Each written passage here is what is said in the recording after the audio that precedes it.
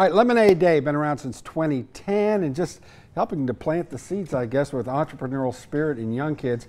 Quickly, since I have trouble with names, my own name. Your name? Danny. All right. Lauren. Allie. And your name, sir? Barkley. Barkley. All right. So, Lemonade Day, in a nutshell, how would you guys define Lemonade Day? So Lemonade Day, it's a free program that anyone in the state can participate. It is a program that teaches young kids the spirit of entrepreneurship by running their own business, such as a lemonade stand. So it's a fantastic program. It kind of takes them how to create a business plan, how to save money, how to invest, and then obviously come up with their name, market their lemonade stand, and then afterwards, you know, what to do with the money. I mean, this has exploded. I would imagine start Lemonade Day, come on. And then now you've got, I don't know, 15, 16,000 people taking part? Absolutely, yes. So we've been a partner with Lemonade Day in the state of Louisiana for 9 years now. And it's just, it's a fantastic program that takes just the simple, you know, tools such as, you know, making lemonade and get them really thinking about what sort of business maybe they want to think about when they get older. All right, so Barkley, do you have your own lemonade stand? So what are we doing? What's the recipe to a great lemonade? All right, we start with lemonades. Put your muscle into it. Let's see how it's done again. Look at that. Now, who taught him how to make lemonade?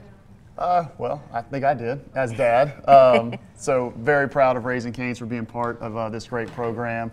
Proud of our managers like Lauren and all across the area supporting it.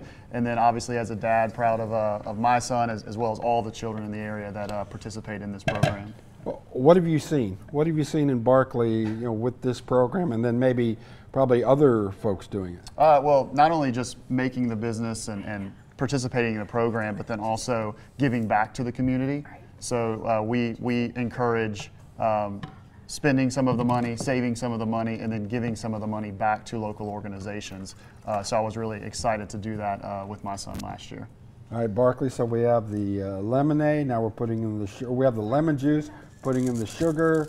I would imagine it will require some really good stirring as well, so he has his whisk. You got it? So Barkley did a lemonade stand last year, and it was very successful. And he put a special twist to his lemonade, and he's going to do that today. And the special twist was? What's the special twist, Barkley? Mint ice cubes. Mint ice cubes. Barkley, all right. This is awesome. So you are like the guy to see. Now, where can we find Barkley? We're in Youngsville, so but there will be lemonade stands all across the area. So we really would ask that folks go out and help support these lemonade stands on May 4th. Wow. Yes. And go ahead. I'm sorry. You can and you can also register your lemonade stand at louisianalemonade.org. So we encourage all this kids that are participating. Again, it's a free program. So for teachers, moms out there, please be sure you visit the website, sign your kids up.